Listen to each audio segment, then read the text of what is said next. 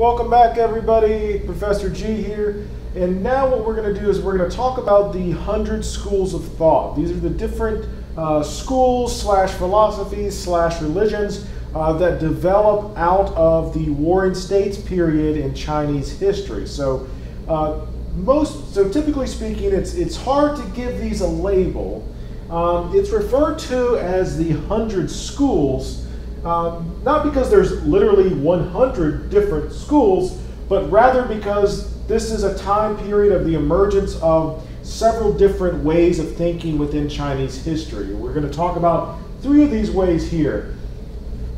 And I say these are Chinese philosophy. This is Chinese philosophy, but philosophy in China means something different than it does here in the West.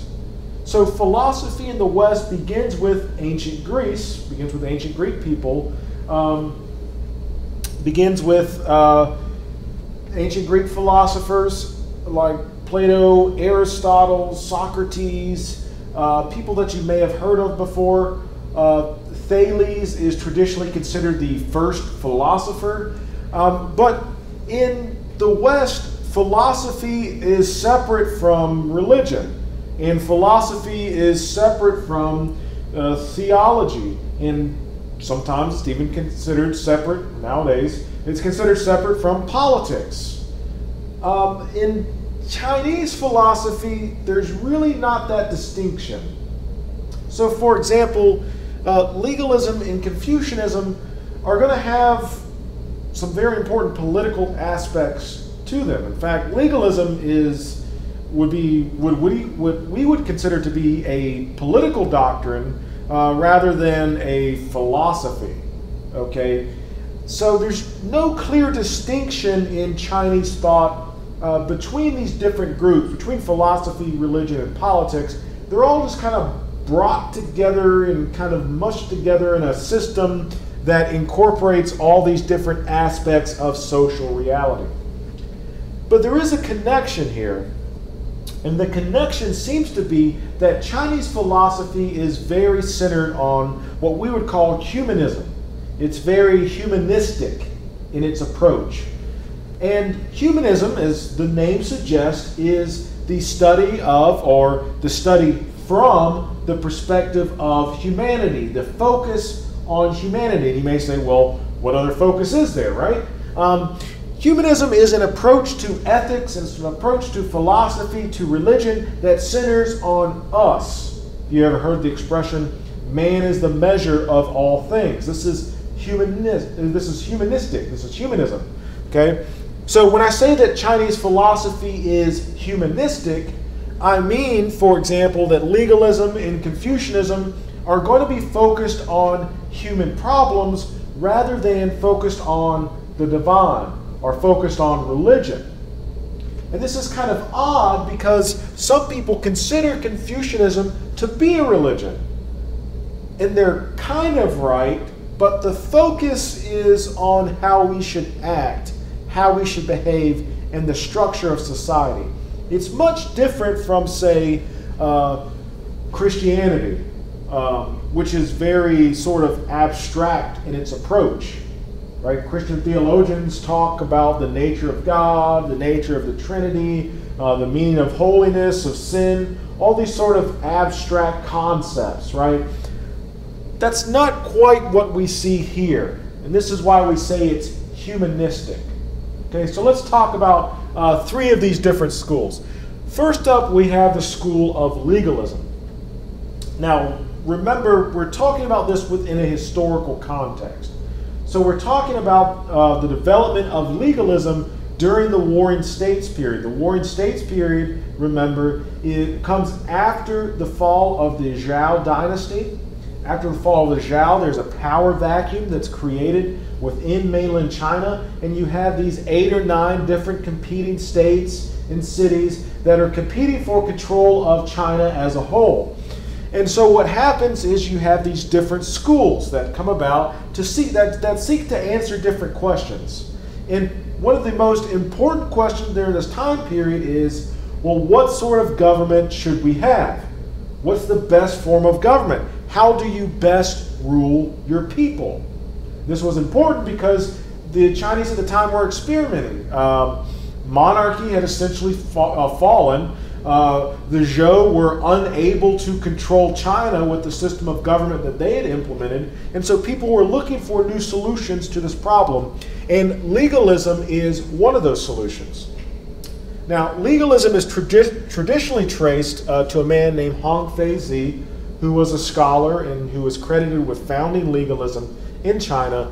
And legalism, as the name suggests, if you want to sort of keep it clear in your mind, think legalism, law, legal law. Legalism is all about law and rule.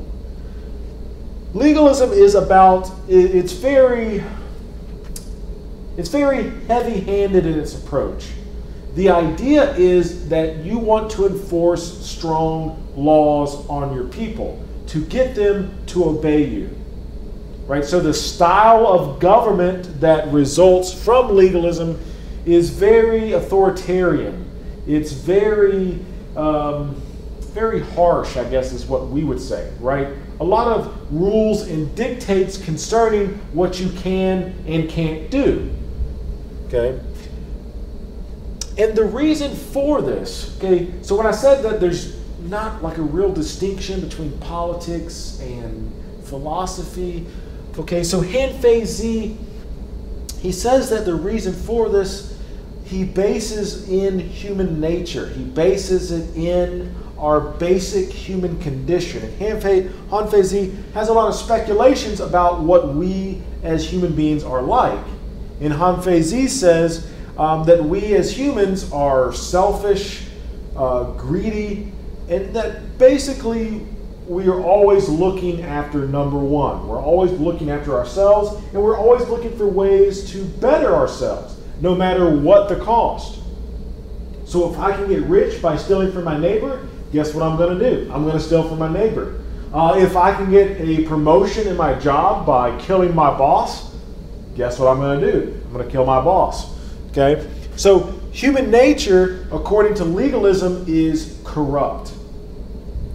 And because human nature is corrupt, we as human beings are kind of like children. We don't know what is best for ourselves because we're just so selfish and greedy that we just grab whatever comes to us. And like children, we have to be managed.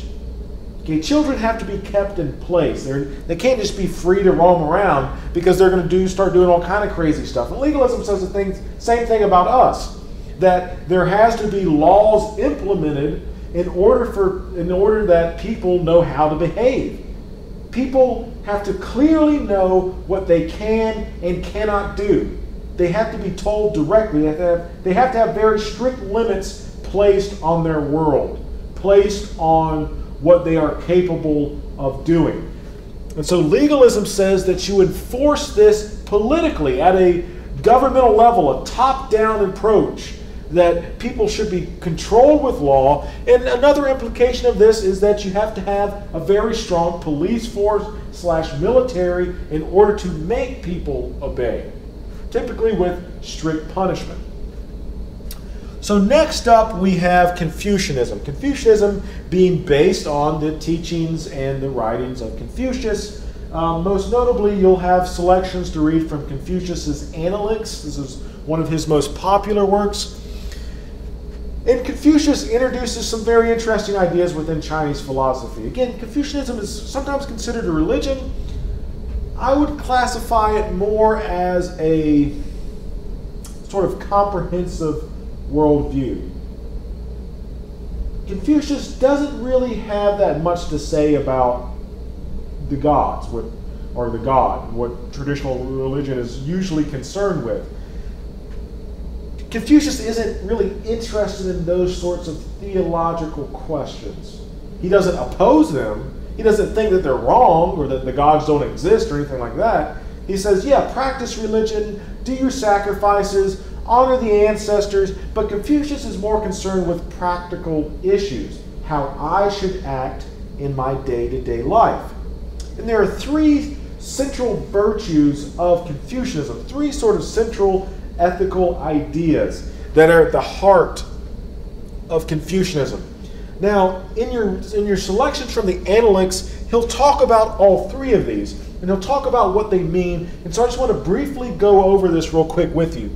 First of all, and probably the central idea of Confucianism, is this notion of filial piety. Filial piety. Now, filial piety refers to kind of honor and respect of your parents, devotion and obedience to your parents.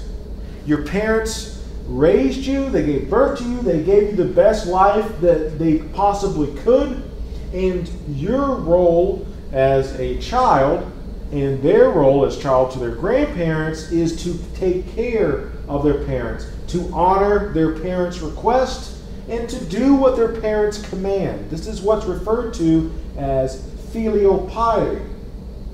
So Confucianism it's really centered around the household. Most of what Confucius has to say has to deal with the relationship between parents and their children at all the different generational levels.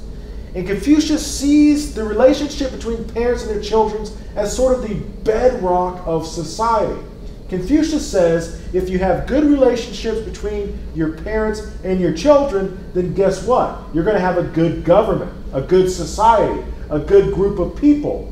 Because the relationship between parents and the children is the basis, according to Confucius, is the basis of all morality. And filial piety is the primary example of this.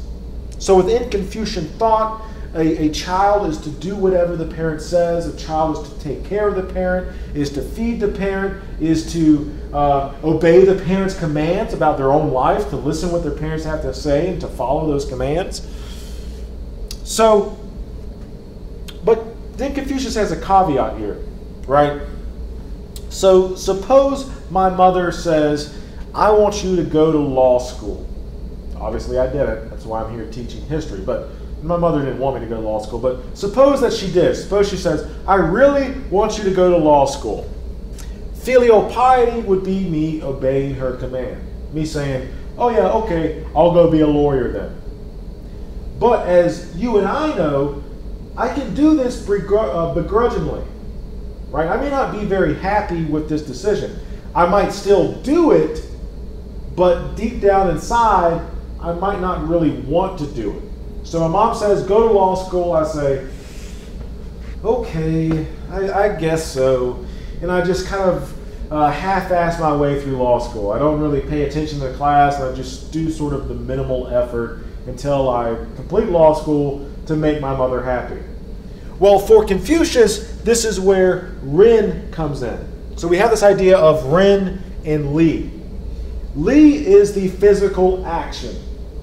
Li just means ritual, the action that the person performs. So going to law school is Li, is obeying my mother's commands. That's Li. Ren roughly translates to humaneness. It's kind of an odd translation. Ren means humaneness / compassion. Ren is the principle. So going back to this example, my mom says go to law school. Ren would be not just obeying her commands, but willfully and joyfully obeying her commands. So I don't say, well, I guess I'll go to law school. I'll say, you know what, Mom, I really don't think that's a good idea, but let me think about it. And so I come back and I say, after much thought, that's a great idea. That's going to give me a good future. You're looking out for my best interest. I'm going to do it. So Ren refers to doing a moral action, not just out of like a zombie-like quality, but doing it because you know it's the right thing to do. So Ren is this idea, and Ren is what really gives moral actions their worth. It's what makes an action worthwhile. Because if I help my parents and I do it with my teeth clenched and I'm really cussing them under my breath the whole time, I'm not really doing anything good. But if I do it even though I don't want to do it, and if I do it with as much compassion and with as much humbleness as I can, this is what Confucius means when he says Ren. And he says that we should perform all of our actions from Ren. So, moving on to Taoism, we have a really big shift here. Because both legalism and Confucianism are very humanistic, right? They're very concerned with how we act and how this is reflected at a governmental level. Not so much with Taoism. You can kind of see Taoism as a sort of a rejection of both legalism and Confucianism. Now, it doesn't say that they're wrong, but Taoism says that these miss the point in a way. And this is Taoism's. Well, let me say this: Taoism is very, very difficult to understand. I read stuff on it constantly in order to make sure that I'm telling you the correct stuff, but I'm probably going to get some stuff wrong because Taoism is very complex and it's very abstract. Where legalism and Confucianism are concerned with human action, Taoism, not so much. And perhaps most importantly, Taoism doesn't really care about politics. In fact, Taoism sees politics as a sort of corruption of nature. We'll get to this here in a second. So there's some very important characteristics of Taoism.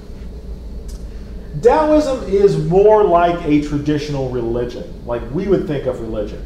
Like religion being that you go to church, you worship, you pray, maybe you offer a sacrifice, or you do some sort of meditation or some sort of ritualistic lighting of the candles. This is more akin to Taoism, okay? So Taoism is characterized by its positive attitude towards metaphysics and the occult. Taoists believe in many gods, multiple gods, in spirits and entities. And when I say occult, don't think of like spooky, like ghost stories, witches and Satanism type of cult. Okay, occult is, well, we talked about magic. Occult is magical rituals, right? Occult is the carrying out of those rituals. Lighting candles, making sacrifices, doing various ritualistic acts in order to get divine aid. This is the occult. So Taoism has a positive attitude towards metaphysics and the occult. So it incorporates a lot of traditional Chinese beliefs. Chinese beliefs in spirits and in ancestor worship and in ancestor spirits. Okay, Taoism is going to be very receptive of that. Legalism, no. And Confucius just says, whatever, do what you want as far as that goes. I don't care, right? But Taoism says, no, this is a good thing. This is something that we ought to do. So a positive attitude towards metaphysics and the occult, and you can see this if you, for example, if you look up Taoism today, it's still around. It's mainly prevalent, especially in places like Taiwan. Okay, and you can see them doing their rituals. But the rituals are not just like magical rituals, but one of the purposes of Taoism is it's not really about right belief. This gets back to the humaneness, the humanism that kind of unites all these schools. It's not, Taoism isn't really concerned about like correct belief about the gods as much as correct belief about yourself. Taoism is very holistic. Right? If you ever heard of the notion of like qi, for example, this like bodily energy that we have, it's the basis of like acupuncture, right? They poke your qi points. Taoists believe that, getting on to the second point here, Taoists believe in a deep connection between nature and humanity.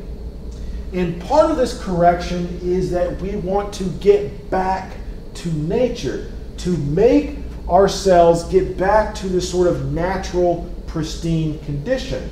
And part of this is exercises in maintaining and influencing your qi. This is kind of the connection here between the occult aspect and the sort of humanistic aspect. So practices such as like Tai Chi, practices such as acupuncture are all rooted in this idea that we have to realign our qi, our energy. And Nowadays, we understand this to be more like spiritual. Maybe some people interpret it metaphorical, right? But the idea is to realign your chi, to get back to the pristine tradition, to get back to the real you, because nature, or things that are unnatural being primarily civilization, and everything that civilization entails corrupts us. That we are essentially living in an artificial environment that is not where we belong. We belong in nature. And another central aspect of Taoism is this notion of the Tao itself. And you'll read about the Tao when you read those selections from the Tao Te Ching. And the Tao is this sort of underlying principle of reality. The Tao flows through all things. This is getting back to this whole nature and holistic approach. And everything eventually returns to the Tao. Now this is very abstract and obtuse, and it's very hard to stand, but read those selections and think about it within this context. Okay, the Tao is unknowable. We can't really talk about it. We can't describe it because it's just too big. It's just too large to understand. All right. So that's all I got for today, folks. Again, email me if you have any questions.